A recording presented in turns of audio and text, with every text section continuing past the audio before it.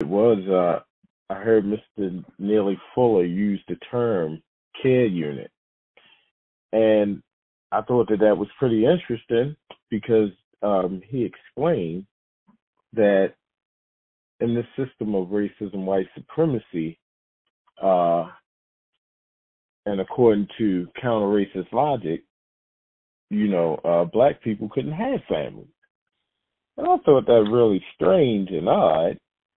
But once I dove into it a little bit more and tried to examine, well, not try, but I examined the evidence of what Mr. Neely Fuller was saying, and I found it to be true.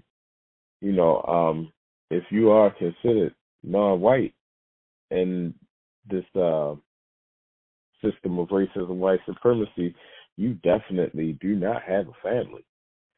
And so that's when I really started using the term care unit towards my attempted family here in Baltimore.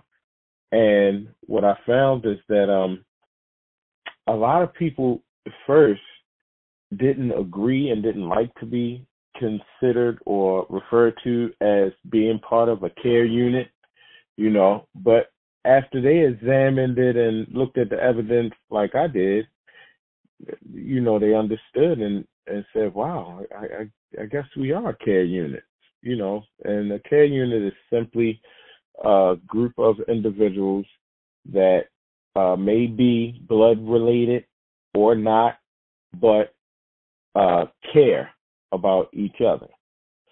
And they together have discussions on how to counter and or eliminate racism, white supremacy.